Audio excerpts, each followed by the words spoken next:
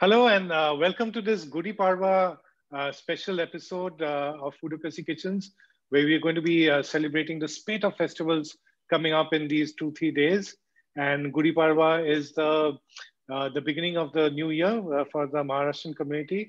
And I thought I'll catch up with my friend Jayesh Paranjape, lives in Pune, but with Zoom we can connect. And hi Jayesh, happy Gudi Padwa Hi, to you. thank you. And Thank you so much and wishing you the same. Thank you so much. So I've known Jayesh for a few years now. First, like this through chats only, and then in person. So whenever I have anything to do on Maharashtrian food or culture, I reach out to him, and there's so much that he knows. And in Pune, he also does food walks, and I've attended his food walk in camp and taken a lot of his recommendations when I went to the Pate area. He also does tours across the country, and he's also the food critic for the Times of India in Pune. And Yes. among other things, he has very fond memories of eating biryani with his grandfather at what was the Parsi place in Pune? Gurabji. Father, actually, Gurabji. not grandfather, Oh, but father. Okay. Okay. So, Jayesh, how was Gudi Padwa while you were growing up? What are your memories? so actually, Gudi Padwa, one obviously because Wait, of we have a little canine friend. I'm used to like my kitty's photo bombing. What's his name or so, her name? she's Bella. Actually, Bella. she is. It's storm. There's a small storm in Pune right now, and Oh, it's a poor very thing. stormy weather. And yeah, so she's not leaving my side. So I tried Oh, to poor take her thing. out of the room. Poor thing. No, no, no, you shouldn't. In fact, Loaf is here, Nimki is here. Yeah. So tell me about your childhood memories of Gudi Padwa. So yeah, childhood memories. I mean, so all the festivals. I mean, we are a fairly a non-religious family in my household. So festivals for us is mostly food actually. So be it Food is our Ganpati, be religion. it, yeah, Food food is is our technically religion. the religion, and this is the case with not just my just us or my siblings or my sisters, but even my mother, even my grandmother. Actually, we were not like a very religious family as such, and it's more to do with traditions than religion actually.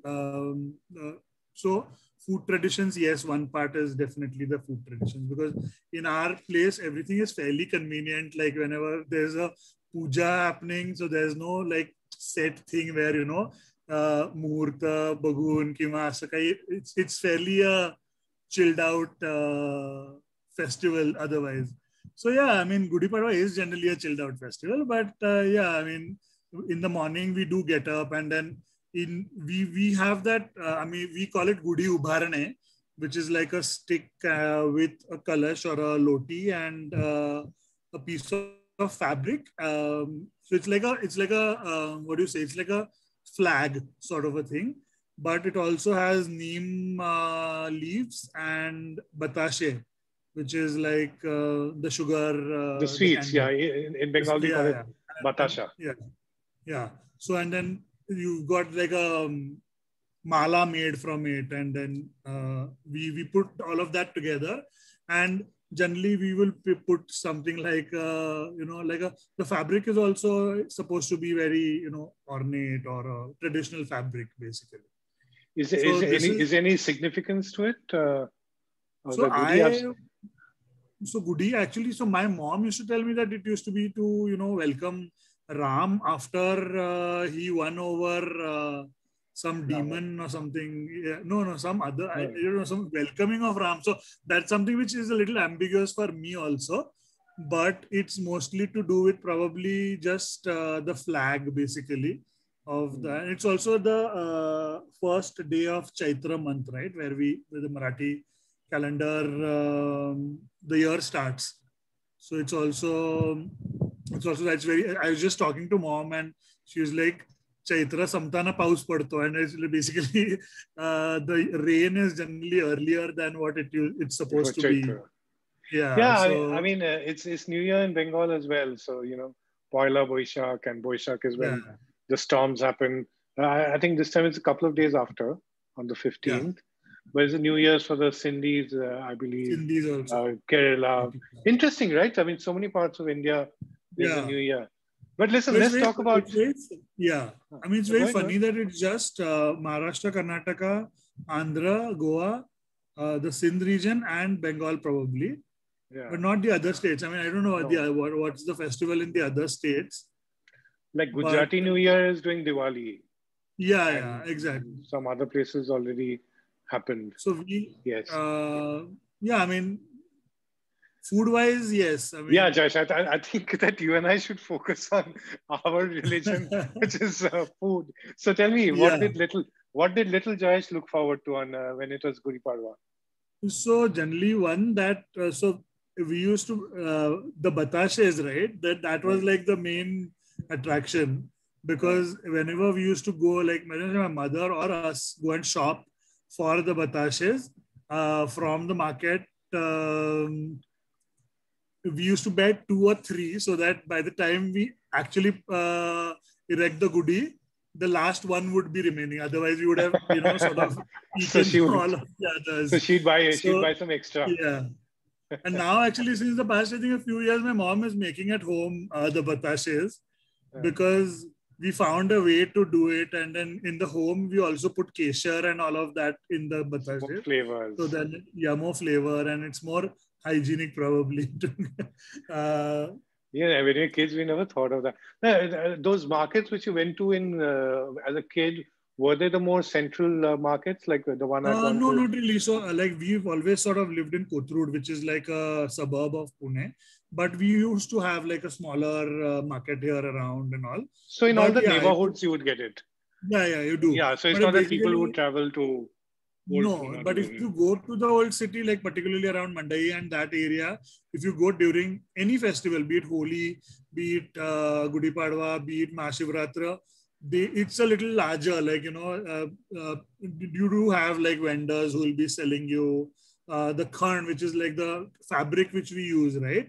We could use like some sari also, but then Pune has this one specific fabric called the khan fabric, or the Paithani sarees fabric Actually, so also it's is, famous. yeah. So yeah, I mean the current fabric is also sold, and then yeah, I mean it's basically you'll get everything at one stop, like one location mostly. If you go to the old city, particularly. Yeah, have you ever done food walks during Gudi Padwa in earlier times? No, so Gudi Padwa no, but then we've done a lot during Ganpati and Diwali. We do a Yeah, lot of these walks because both the times, particularly, in fact, Diwali, I was not. I mean, I was not sort of. For us, it's a regular thing, right? I mean, going and shopping for Diwali, but for a lot of people who have migrated to Pune, they don't really know what the culture of the day prior to Diwali, what sort of things you get otherwise, because in the suburbs you'll not get everything, you'll not get those chota diyas. And so hmm. in fact one year I had done a exclusive Diwali shopping walk. So I just gathered at around Monday and told people that we get things here, we'll just walk and buy. So And Pune in a way is, I mean, the original capital of Maharashtra. I mean, right? I mean, at the cultural time of capital. Shiva. Yeah. So, Huh. so I'm sort of guessing that around Gudi Padwa, it would be a bit more special there than maybe say in Bombay or something like that. Yes. More than because see, the thing is that the stuff which you get otherwise, the stuff which you have to do for Gudi Padwa is basically something which you already have at home.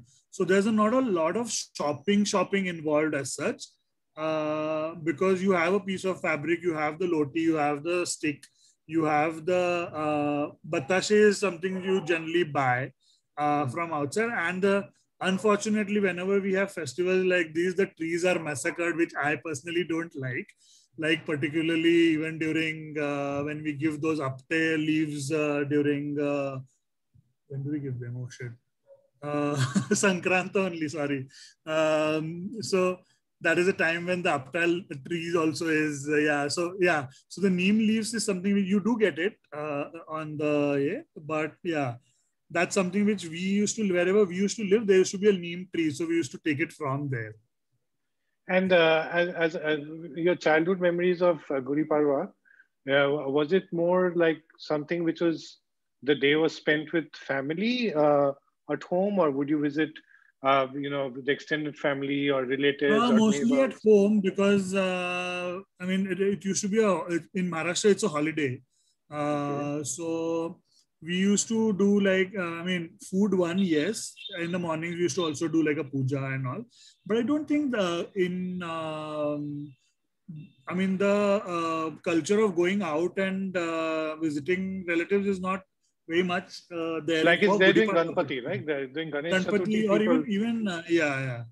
people visit each Diwali, other's home. Ganpati, yeah. So those are the Yeah. times when we do go out and even Holi for that matter, we do go out and Is there uh, anything given to the neighbors or something like, say, during Diwali one gives sweets or uh, but I don't know. But then one thing I know is that Shrikhanda is made at home.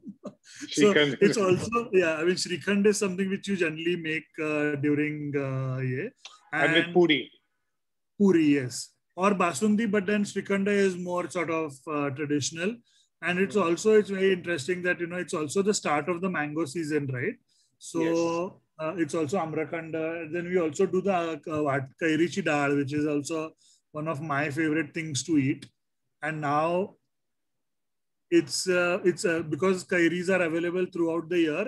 I can eat it throughout the year. So, So, for the non-Maharashtrian or even non-Gujarati audience, can you sort of tell what is like Shrikhand, the essence of it? It's like a sweetened hung curd in a way, right? I mean, if yes, like chakka, we call it chakka, which is like the water is completely removed from the dahi. hmm, So, it's kept in a so cloth, right? yeah, it's set Or, in a cloth, and then yeah. So it's also a big process because if whenever we used to, in fact, my grandmother used to make shrikhand at home, but she used to also make the chakka at home actually. So the preparation of making Shrikhand used to start around 2 to 3 days prior to actually making the Shrikhand because the water needs to be dripping out completely. And from the then curd. whenever the chakka, yeah, from the curd. And then whenever the chakka is formed, then you add sugar and a little bit of milk. We do add a little bit of milk to it and sugar mostly, obviously a huge amount of sugar. And and to basically so she was very particular about not mixing it with spoons, so you have to mix it with your hand, and you have to actually sort of there's a I don't know there's a process of actually smearing it basically on a surface, and so that's how the sugar is what do you say, sugar is dissolved Blends into also, it. and yes, blended also, and you don't increase the temperature of the chakka so that it doesn't get very watery, So the chakka is the dahi with the water drained out.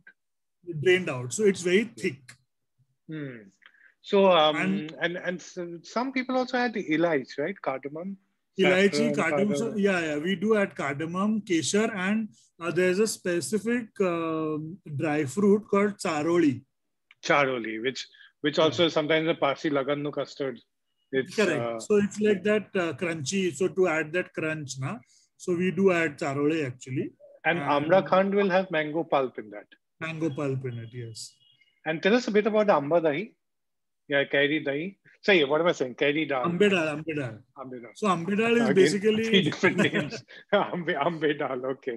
Ambed dal is basically, your chana dal soaked Chana. for a long time. So it's not cooked actually, but it's soaked for a long time.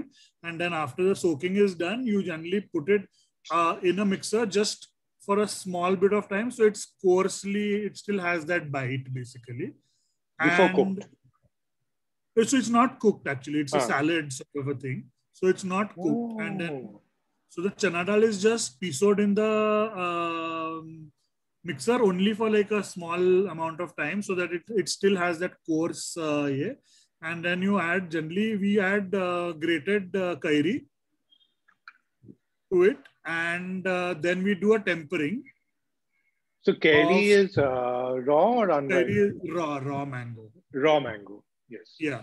So we do like a finely grated kairi to it, and generally put a tempering of mustard red chilies, hing little bit, and some people do add kadhi patta. We don't add kadhi patta. And what do you have it with? Sounds and delicious. Salt, sugar. No, so we generally have it just like that. Oh, but yeah. it can be substituted for like a koshimbir, which is like a salad. Wow, wow. So that's something. Yeah, see. So that's something which you look forward to. Kairi dal is something which is, and now because kairi I is can also get the available, tantalizing touch feel in my mouth. Yeah, it's actually a lot of people do, and we also add a lot of grated coconut as well in it. Wow. I hope Maharashtrians can't do without coconut. Yeah, unless I've already had it. Okay, so now we've heard what little Jayesh used to do as a kid, which is try to not finish all the batashas at home and watch grandmom make the Shrikhanda and the Amrakhanda. What are you doing now? How do you celebrate Gudi Padwa now? So Gudi You're doing Padwa something interesting with your mom, right? Tell us about that. Yeah. So me and my mom last year, because of the lockdown, I am from the travel industry and the food industry, two of the worst hit industries in the country because of the pandemic. So yeah, there was a lot of free time. My mom is also a senior citizen, so she was also prohibited from going really out of the house. What's her name? So Meena Paranjape. Meena Paranjape. So we were sort of at home, and we were thinking of during the lockdown. I think a lot of people started something from their home kitchens, and so though mom comes from a catering background, past 4 years she sort of left it, and we had really stopped the catering business as such. So I thought that why not start something which is will give food which we make in our home for weddings, special festivals. So that's how we came up with this concept of providing banana leaves with the meals. And so the whole system is called pangat, which is like, sitting down and then serving on a banana leaf. Like I know a few restaurants whose names are pangat. Like yes, in pangat, Mumbai, Maharashtra. Yes. And Sai's book is called Pangat. So yeah, of course, Sai's books. Yeah, you worked with her also in festivals. Yes.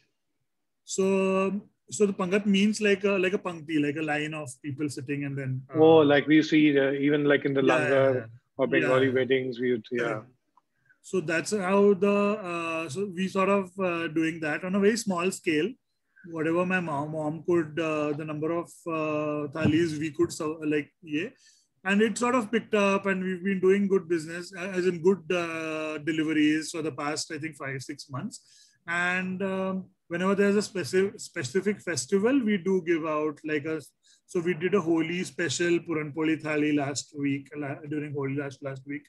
And so for Gudi Padwa, because it's like a Shrikhanda thing, so we thought of making the same, material remains the same, like the components of the thali remain the same, but we've sort of, instead of the sweet Puran Poli or the Modak, we've added Shrikhanda instead of that. And instead of chapatis, we've added puris. And then instead of like the panchamrut, which is like a pickle thing, which is, instead of that, we're doing a methamba, which is like a mango jam with methi seeds. Like, the tempering has methi in it. So tell me the final menu, because you said this instead of that, this instead of that. So what is the menu? What we've done is it's a Shrikhanda thali. So it's Shrikhanda with kesar, elaichi and everything. We're doing puris. We're doing masale bath. We're doing tomato sar, which is like a tomato with coconut milk. We are doing methamba chutney with a regular green chutney, and our koshimbir, and we also give like a vida, which is like the pan at the end of it to finish the meal. And we also will give out the banana leaf, so that people know what to put where. So that actually, in fact, that is so the menu came in later. The point of this pangat was to give out meals on banana leaves, actually.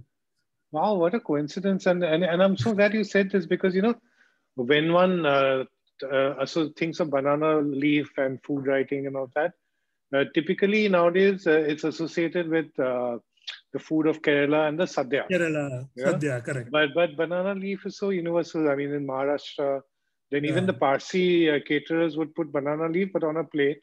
And in the 1980s, when I moved into Calcutta from abroad, weddings and everything used to be on banana leaf. Of course, different format. Like in Calcutta, they would put the leaf and then the food would come and you would eat out of it. I had Marina Balakrishna's Vishu Sadhya, and it came with like a full blueprint, and I followed it. Okay, this year, this year, this year. So how's the Maharashtrian banana leaf meal? Is it So we place it regimented? Vertically, like this? Vertically. Oh, like a gun. So the origin, so from where the banana leaf actually grows, now it should face your stomach. Ah. So the broader point. The broader point is towards your stomach, and then so it's kept vertically actually. So you have to eat like this. So even if you cut the leaf like this, and there's no broader point, or the person who has cut the leaf, now he'll also give it in a way that you'll know that you have to place it the way it's supposed to be placed actually. So it's basically, I mean, when I also sort of did this thing, a lot of people thought that it is supposed to be kept horizontally. Yeah, because even in Bengal it is horizontal. So this is vertically. So in fact, I also give out like you said, the blueprint. I also have a card which also says place the leaf vertically and then start with this. How lovely. And and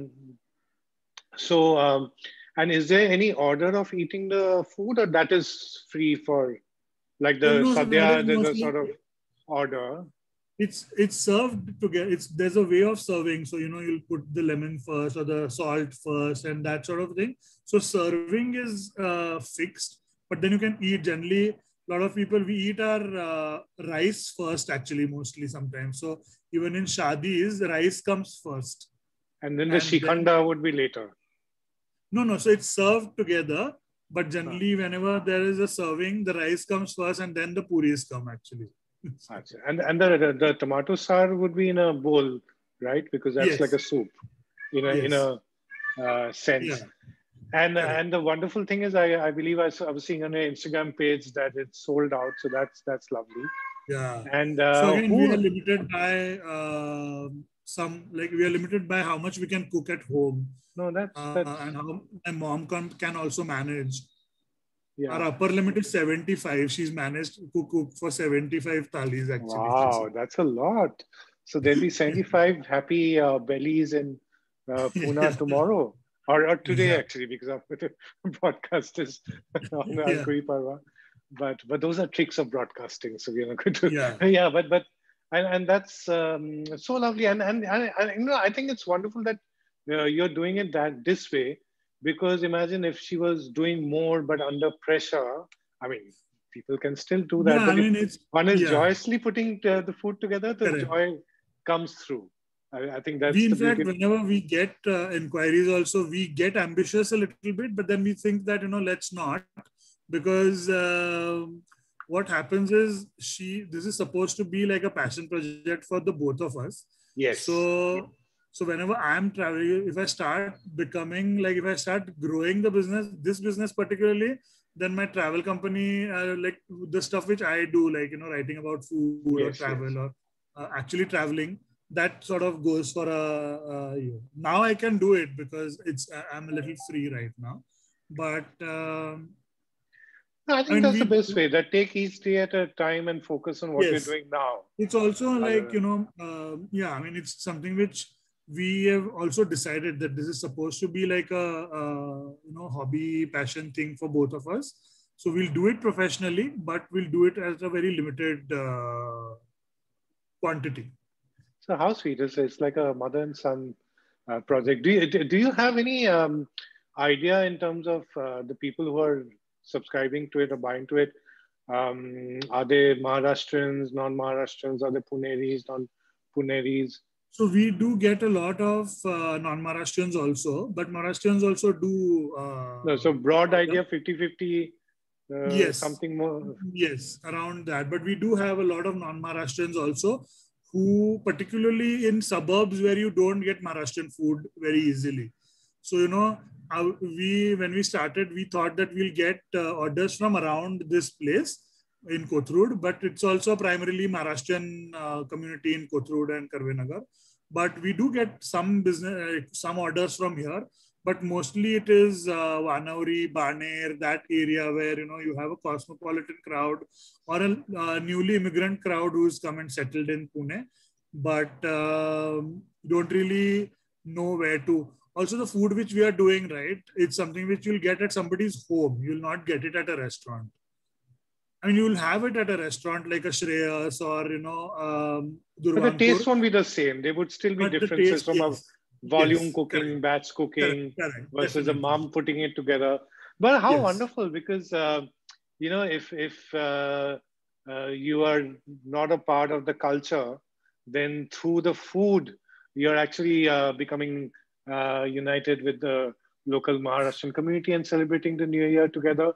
Or if you're Maharashtrian and like you said that you're not from the city, or maybe now, smaller nuclear families, not everyone will be able to put up a sort of meal which once I would. I is Maharashtrian for Marathi for mother. It's in fact, what I've also observed is because of social media, we have a lot of people who are ordering from the US or Europe for their parents or their grandparents. Yes. So tomorrow I have almost 6 or 7 such people who have ordered from the US. Actually. Wow. So tomorrow is today because we are broadcasting today. But and we hadn't planned to be color coordinated, but Jayesh and I are like brothers in a sense. So please wish Mummy and everyone a very, very happy Gudi Padwa, and I think all the 75 bellies who will get the pangat will be blessing. I hope she's kept some food for you also. Otherwise, you'll have to order a sandwich from Marzurin or something like that. You know what? Oh God, you just mentioned it. Yeah. Oh yeah. Oh, show it. So, guys, show the thing. So, guys, this is the famous Marzurin chicken sandwich from Pune. So, Marzurin is a Parsi-run place in camp, and there are big debates on whether Candy's chicken sandwich in Mumbai is better or Marzurin. I have a point of view on that, which maybe Gudi Padwa is not the right way to share that. Jokes apart, thank you so much, Jayesh. It's so lovely.